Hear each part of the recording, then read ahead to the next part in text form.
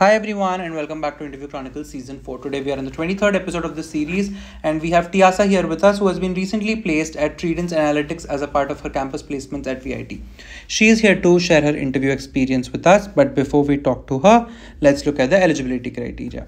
So all students belonging to all BTech branches were eligible, provided they had a 70% or a 7 CGPA in their 10th, 12th, as well as in their pursuing degree with no standing arrears.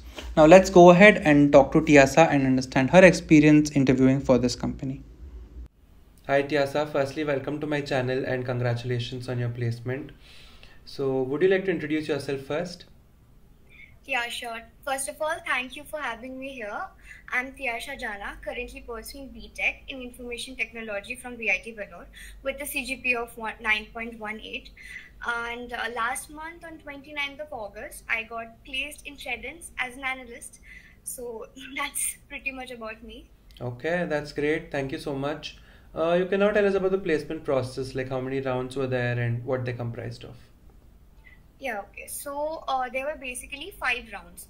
The first round was an online assessment which took place in PRP. Okay. In that round, we had like some 30 MCQ questions which took place in HackerEarth platform. Okay. And the MCQ questions were about technical knowledge, SQL, then CN, OS, aptitude questions, and Okay. even puzzles. Okay. And after about 30 MCQ questions, we had a guesstimation question.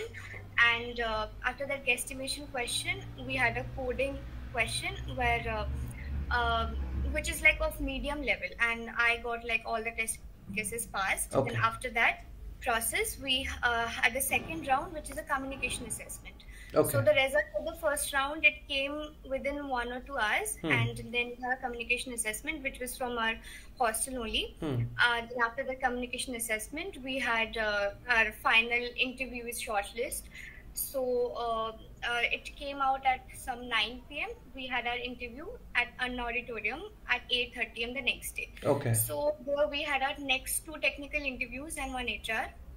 So in the technical interview, they asked questions to me about DSA. They asked me to code, to check my coding skills, and they asked my understanding about analytics role, what AI/ML is, and how is the backbone of the society now, and about projects. They went in detail about all my AI/ML projects, and also everything basically about my resume and my understanding of AI/ML. That was pretty much about the 2 technical rounds. Okay.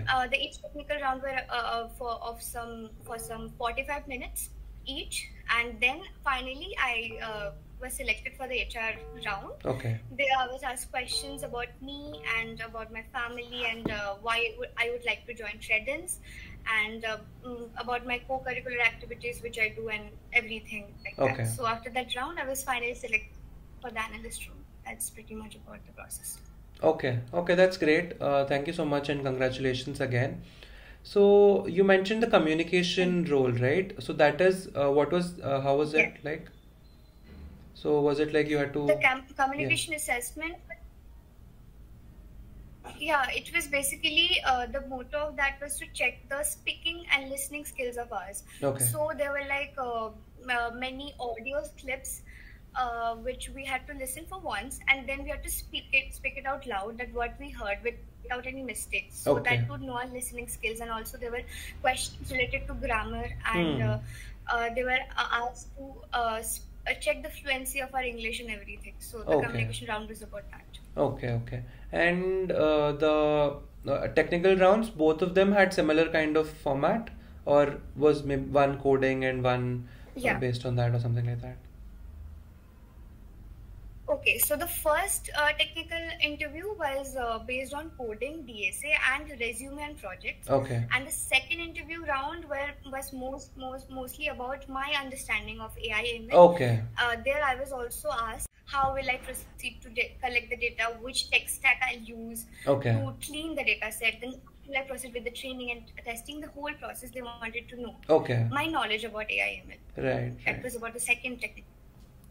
Okay, that's great. Thank you so much.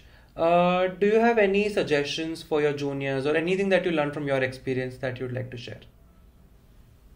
Okay, so my suggestion to the juniors would be, first of all, to maintain a good CGPA, which is like 9 plus is really good, and it would be better if you maintain a CGPA of 9.2 plus. Okay. Because at the initial stages of shortlisting and everything, the CGPA plays a very important part. And rather than maintaining a CGPA, you should also have a very good resume, a clean and well-rounded resume with lots of projects which should be mostly based on real-time project or real-life problems, and internship experiences which will like add more completeness to the resume and more value to your resume, and with a good ATA score also. So, and I would also like to suggest that rather than the academic part, you should also focus on your extra co-curricular activities, because it will not only make your resume well-rounded and also have your soft skills ready, like communication skills, then teamwork, leadership skills that will help, will give you a competitive edge in the placement process. So that's pretty much about. If you have all of this, then you are very much ready for the placements. Okay, that's great. Thank you so much. Thank you for sharing your experience and all your suggestions. I'm sure they're going to help many people. Thank you. Thank you. Thank you all for watching. If you did like this video, if you found this helpful, please do like, share and subscribe. And all the best on your placements. Thank you all for watching.